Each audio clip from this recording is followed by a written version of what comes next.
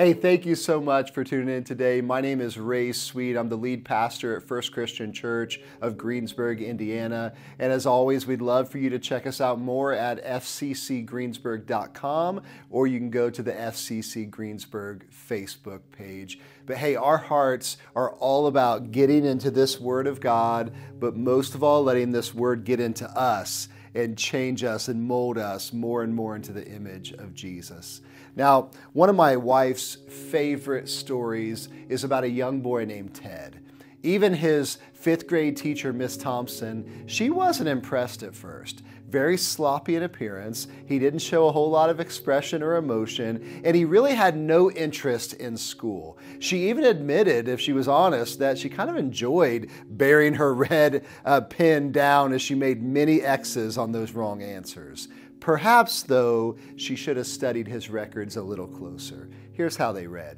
First grade, Ted shows promise with his work and attitude, but has a poor home situation. Second grade, Ted could do better. Mother seriously ill, receives little help from home. Third grade, Ted is a good boy, but he's too serious. He's a slow learner, and his mother died this year.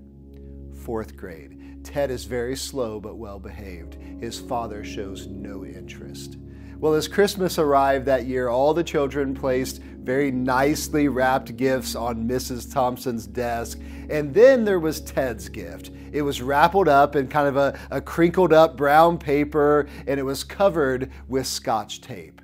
And as she slowly opened each gift, the kids got so excited and they cheered. But then things kind of got quiet as she came to Ted's gift. And as she picked it up, a gaudy rhinestone bracelet fell out that was missing half the stones. She also found inside a bottle of cheap perfume. Immediately, the kids started to laugh, but she quickly quieted them down by putting on the bracelet and splashing some perfume on her wrist. At the end of the day, as each of the children left, she noticed that Ted was kind of hanging around. Finally, he sheepishly came up to her desk and said, "Miss Thompson, you smell just like my mother, and the bracelet looks really nice on you too. I'm so glad that you like my presents." Well, as he left, she couldn't hold it back any longer, and the tears began to stream down her cheeks. She got on her knees right there by her desk, and she begged God to forgive her and change her attitude. And I'm telling you, that next day, the kids were met by a teacher who had been changed completely, who was now committed to loving every child, especially the rougher ones, especially Ted. And as she began to pour into him, he started to show great improvement, even caught up with the rest of the students and passed a few by the end of the year. As time went on and Ted advanced on with his schooling, Miss Thompson lost contact until one day she got this letter from him. "Dear Miss Thompson, I wanted you to be the first to know I will be graduating second in my high school class. Love, Ted." And then 4 years later, another note arrived. "Dear Miss Thompson, they just told me that I'll be graduating first in my class. I wanted you to be the first to know the university. It's not been easy, but I liked it. Love, Ted." And then 4 years after that, she gets this letter. "Dear Miss Thompson, as of today, I am Theodore Stollard, M.D. How about that? I wanted you to be the first to know. I'm getting married next month, the 27th to be exact, and I want you to come and sit where my mother would have sat if she were alive. You are now the only family that I have left. Dad died last year." And you better believe Miss Thompson attended that wedding, and with tears streaming down her face, she proudly sat in that place of honor. Now, I think, as we all know from experience, that love is a powerful, powerful thing. And today, as we continue in our series all about the secret of living for Jesus, we'll continue zooming in even more. So if you're new with us today, go ahead and grab your Bibles if you'd like to follow along. Go to John chapter 15. John 15. And so far in this series, we've started out with kind of the big picture. And the big picture of this series is this: the secret to living is fruit bearing. And then we zoomed in just a little bit more and said, okay, the secret to fruit bearing is abiding. And then even further, the secret to abiding is obeying. And then today, we're going to talk about how the secret to obeying is loving. Now, that story about Ted Stollard holds a very special place in my heart because on a smaller scale, I experienced that same love by a teacher at North Decatur. To be honest, she was a unique personality that some kids really liked, and let's listen, others just didn't. And yet, she spoke some powerful truth into this insecure 17-year-old kid who was lost and didn't have much self-worth. Little did I know that she was a follower of Jesus and that I would be too, probably about a year later as God continued to put more people in my path to water that seed. But I'll never forget when I questioned whether I was smart enough to go to college, she looked at me and she said, "Ray, not only can you do it, but you will." See, love is a powerful thing. And more potent than the love of a teacher that believes in you, or a parent who sacrifices so much, or even a spouse who doesn't give up on you. Even a soldier who selflessly serves or gives their life for your freedoms. Even more powerful is the love of God that He has displayed and continues to show for you and me. A God of grace and justice who saw His creation in its sinful state, and He made a way. Jesus, God of the flesh, came to this earth, lived a sinless, perfect life, and died on the cross to take our place, to say, "I love you big time." And then things got quiet for the rest of Friday, all day Saturday, and into Sunday morning, what the Jewish culture called 3 days. But when light broke through that morning, the grave could hold Him no longer, and Jesus came busting out of that tomb to offer us life on this earth and life eternal. And because He is resurrected, those who choose to pick up their cross and follow Him will be resurrected to eternal life in heaven. Church, there is nothing like the agape love that has been shown to us. And what I want you to see today is that the secret to obeying the Lord is truly loving God with all your heart, soul, mind, and strength because of His great compassion, mercy, and grace. So, let's look at our main passage today. You should have your Bible open here to John chapter 15. John chapter 15, and let's read verses 9 and 10. It says, Jesus says, "As the Father has loved me, so I have loved you. Now remain in my love. If you keep my commands, you will remain in my love, just as I have kept my Father's commands and remain in His love." Now, once again, I want to give credit where it's due. So the series is based off of a little purple book by Warren Wiersbe called Abide. And I want to show you some powerful truths that he points out and that we'll even continue to expand upon. So let's talk today about 3 levels of obedience. Because remember, with Jesus, motives matter. And here's the first level of obedience: selfishness. See, this is where we obey because we need to, because we get something out of it. We see this with a comment that the Apostle Peter makes well before he's an apostle to Jesus. In Matthew 19:27, he says, "We have left everything to follow you. What then will there be for us?" See, this is the kind of like a teenager learning that when I obey, there are often perks that come with it. And listen, Peter would continue to grow and grow in his faith, and that selfishness would start to fade even more. And sadly, we see a lot of Christians live this way. My obedience is measured by what God is giving me. And if I don't get what I want, then man, I'm gone. And church, let's just be honest, that's selfishness. If you remember back probably about 3 months ago, we looked at a story from the book of Daniel. And we talked about those 3 Hebrews named Shadrach, Meshach, and Abednego.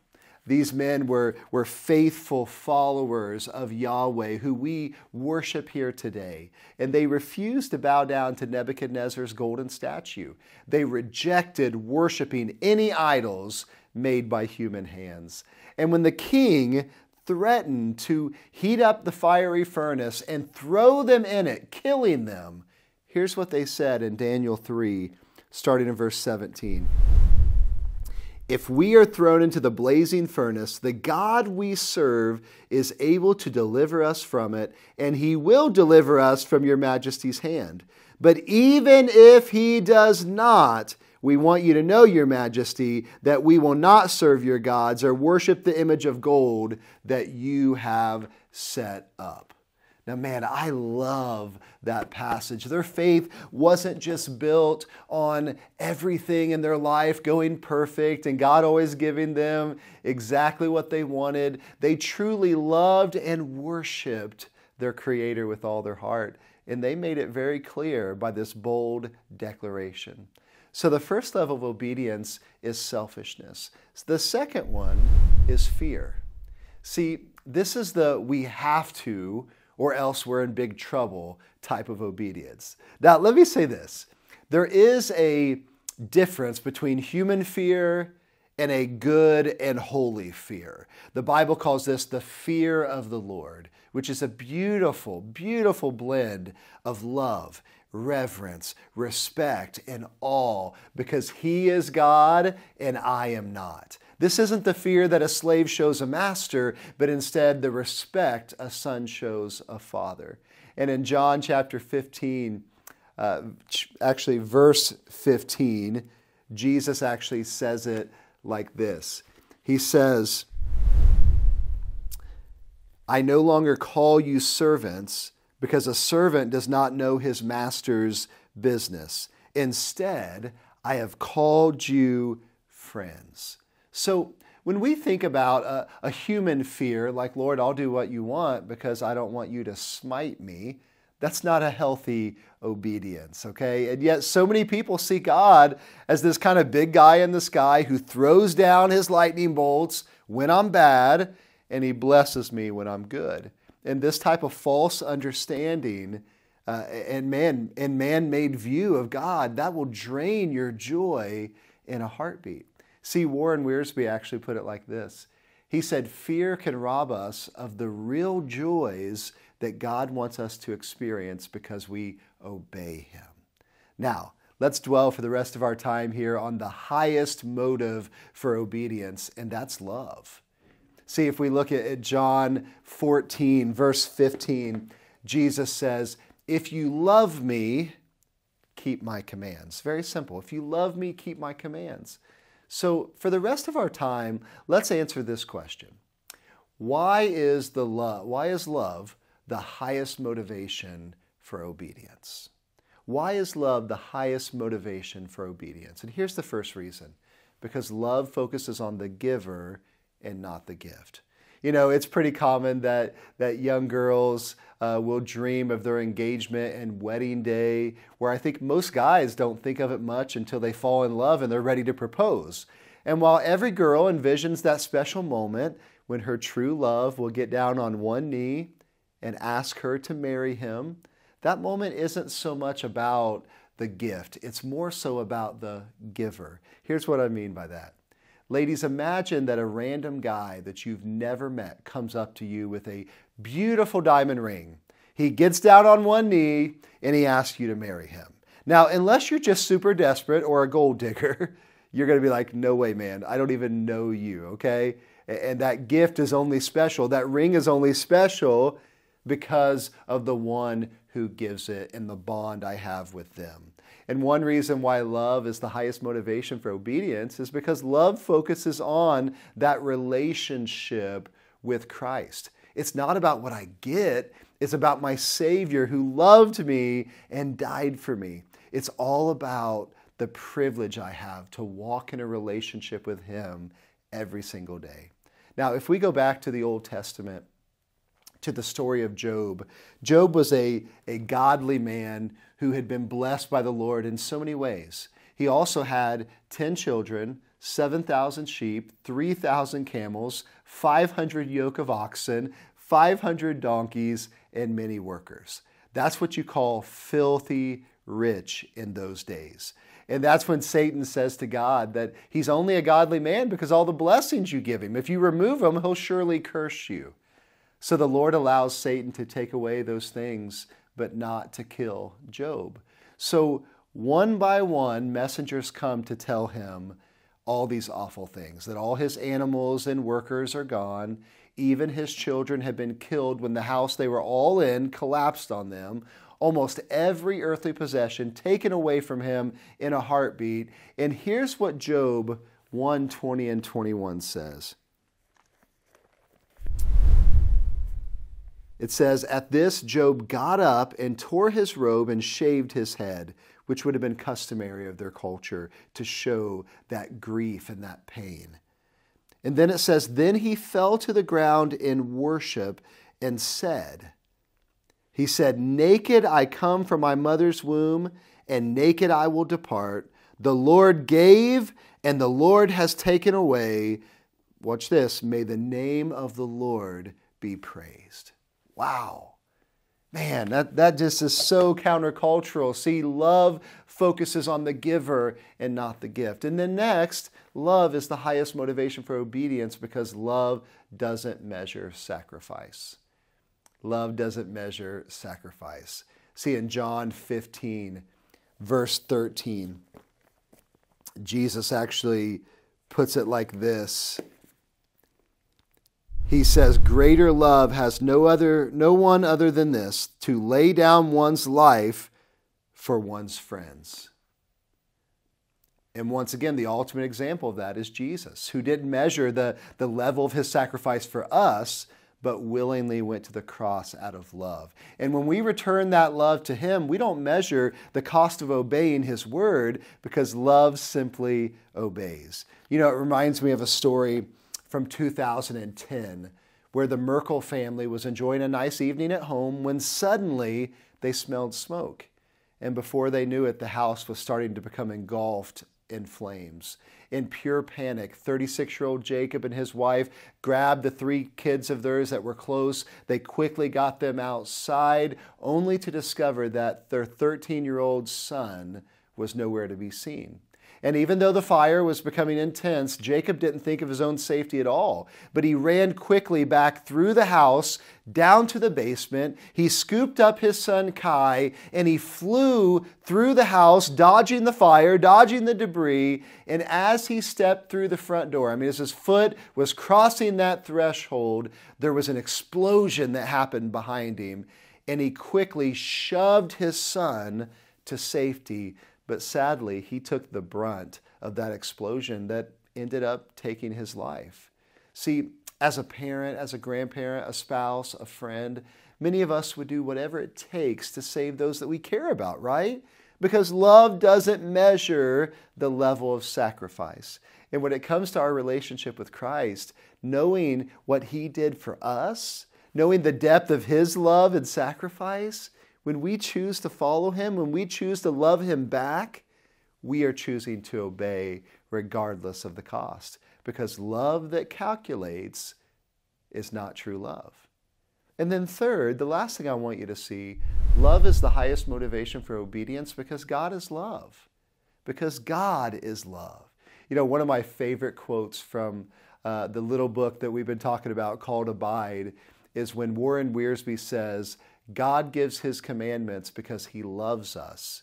And because we love him, we obey his commandments. We do not question them or seek to change them. We do not fear his will. There is no fear in love, but perfect love drives out fear, as he quotes 1 John 4:18. See, that passage is very special to me because it takes me back to the summer of 2007. I had met Bethany in December of 2006, and pretty quickly I knew that God had answered my prayer for a godly woman who would love me with all my quirks. We truly connected on such a deep level from the start, and we officially became, I guess you call it boyfriend-girlfriend, on January the 1st of that year. And while the people who always told me that when I met the right girl, I'd know it, and that always drove me crazy until I did, and then it made sense. But I now realize that they were right, and both of us could see that God was in our relationship, and he had a purpose bigger than we could even understand. as she graduated from college that spring and assumed her normal summer schedule at the time of working at Mahoning Valley Camp, we just couldn't spend enough time together.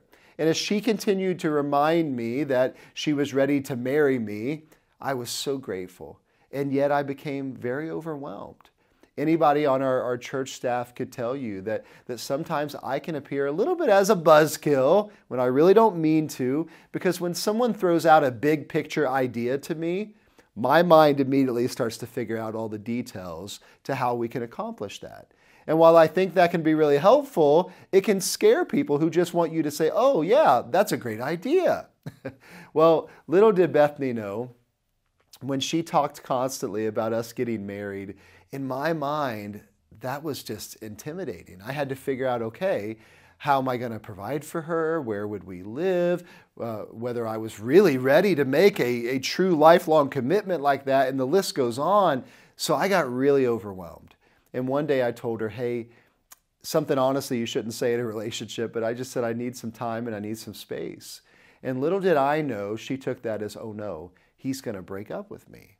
So when we finally came back together to talk, she gave me a Bible with 1 John 4:18 highlighted that says there is no fear in love, but perfect love drives out fear, because fear has to do with punishment. The one who fears is not made perfect in love. And then we fast forwarded, and maybe just a couple months here, I had just accepted my first full-time ministry, preaching at a little country church not far from the camp. We had been there kind of painting the church parsonage, the church house where I would live at first, and then she would join me when we got married. I devised this grand plan to propose to her. I planned out the whole evening that kind of brought in some elements of things that had been special to us throughout our dating relationship. That's so sweet. And the night was going to end at our future residence. It's beautiful. And as she walked into the house, I had rose petals, and you can see these pictures here. I had rose petals and candles kind of leading the way to a bedroom where there was a Bible on the floor with the engagement ring on top of it and communion to the side. And guess what passage I read to her? Yeah, there is no fear in love, but perfect love drives out fear. And praise God, she said yes, and today we are celebrating 17 years of marriage. Now, bring that back to our love for the Lord. The highest motivation for our obedience is that great reality that God is love. We've talked about His amazing love displayed on the cross, but what about how He daily cares for you and your family? Think about the times in your life that you didn't think that you'd make it through this one. And what happened? God was faithful to provide, to protect, and to love you and I more than we deserve. Just last Sunday after the 11 o'clock service, I was talking with a few people about how rough life can be sometimes. We know that, right? And that's when one of them brought up the passage Romans 8:28. It says, and we know that in all things, God works for the good of those who love Him, who've been called according to His purpose. And that's what Kathy Minkadick summed it up this way. She said, you know, when I think of that verse, I can't help but to kind of sum it up this way. She said, my story for His glory. And that kind of heart towards the Lord happens when we truly love Him, when we can see that our God gave His life on the cross so that we wouldn't have to endure eternal punishment because He loved us. And as we dwell in Him, abide in Him, and we learn His heart and we get in His Word, we begin to love Him with everything we are. Now go ahead and kind of zoom back out with me, okay? So the secret to living is bearing fruit. The secret to bearing fruit is abiding. The secret to abiding is obeying. And today we learned that the secret to obeying is loving. And when you've truly been set free from the bondage of your sin, experiencing the love of God in your life, that's when your motivation for obedience won't be selfishness, it won't be fear, but instead, your obedience will flow from love. Why do I want to obey Him? Because I love Him. And why do I love Him? Because He first loved me. Let's pray. Father, we are just so grateful for your incredible love, that you first loved us, the ultimate sacrifice that Jesus gave on the cross to set us free.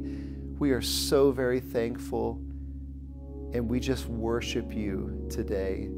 Father, I just pray that as we have talked through this passage today, I just pray you will help us to be people who obey you, not out of fear, not out of selfishness, but obey you out of pure love for you and how awesome of a God that you are.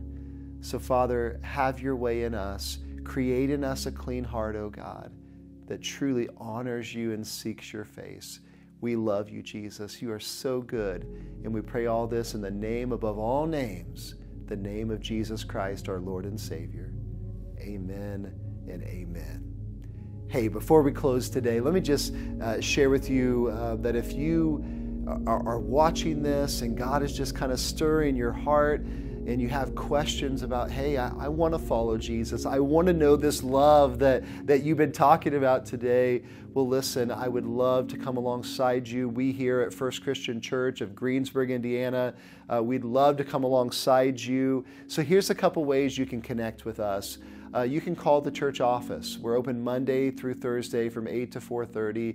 Call the church office at 812-663-8488. That's 812-663-8488.